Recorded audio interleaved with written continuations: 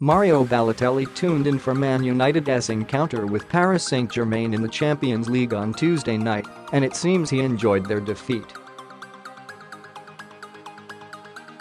The Red Devils fell to a 2-0 loss thanks to goals from Presnel Kimpembe and Kylian Mbappé, as they now have it all to do in the second leg in France next month.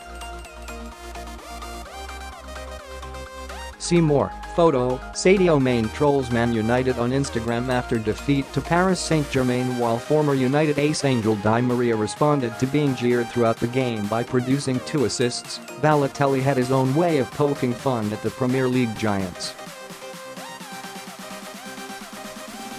As seen in his tweet below, the Italian striker uploaded a clip of a passage of play in which PSG are dominating possession in the latter stages of the game and passing the ball around to chants of "Ole" from the traveling supporters. This isn't the first time that Balotelli has had a dig at United on social media, as clearly his stint with Man City has left him as a supporter even to this day.